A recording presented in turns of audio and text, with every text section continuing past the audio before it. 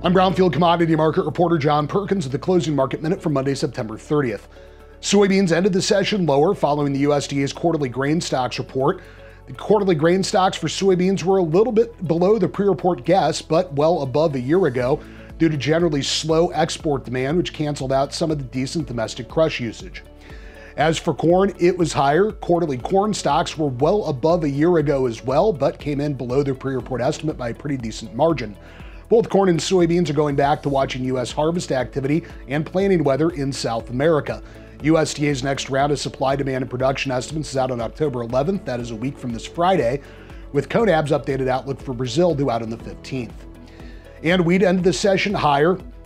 Quarterly wheat stocks and wheat production were both a little bit lower than expected, but again, still above a year ago. And the trade is now watching planting conditions in the southwestern U.S. plains, which are generally dry.